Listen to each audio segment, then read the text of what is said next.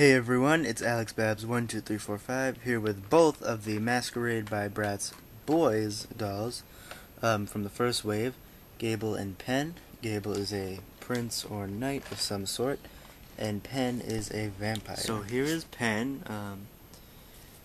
He's probably the most popular boy from this line. I mean, it seems like everyone loves him. He's got really, really pale skin, super light blue eyes, cute little fangs, and he's actually got some guy liner on for his costume makeup, and his hair is like dark brown, kind of mixed with black, to blend, and it's all spiked up like this, and surprisingly no flocking over here, it's just painted. Penn's vampire costume consists of this cape that, yes, does come off, but I don't think I'm going to take it off, because then once you cut that, you can't keep it together like this anymore. So I don't know. And he's also got a white tank top, just plain white, and some black jeans, and some black boots. And here's Penn with his little red mask on. Unlike the girls, the boys' masks do have straps, so they stay on better. And yeah. And here is Gable. As you can see, he has tan skin, much darker than Penn's, and brown eyes.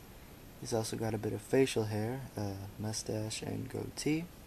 And his hair is like dirty blonde. It's a mix of golden blonde with some light brown.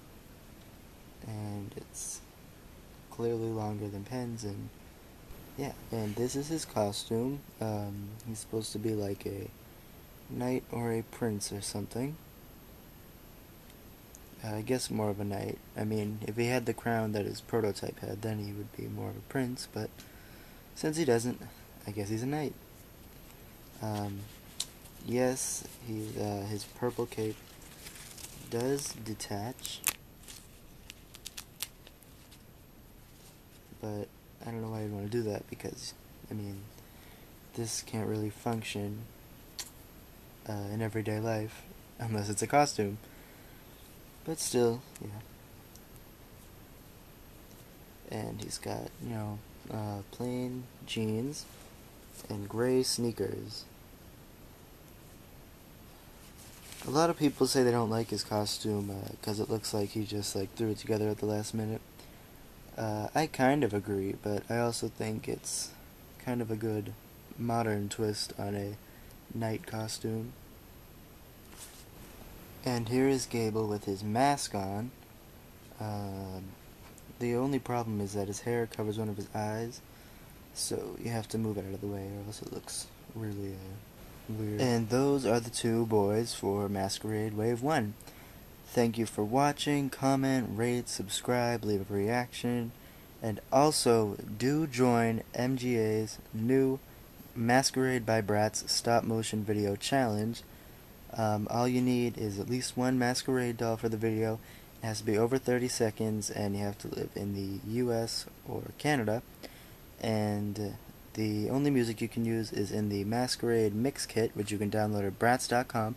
It features 3 songs and 2 exclusive logos that you can use in your video. And the grand prize winner will receive a $1,500 gift card to the Apple Store. So that should be great. So do enter that. And thank you.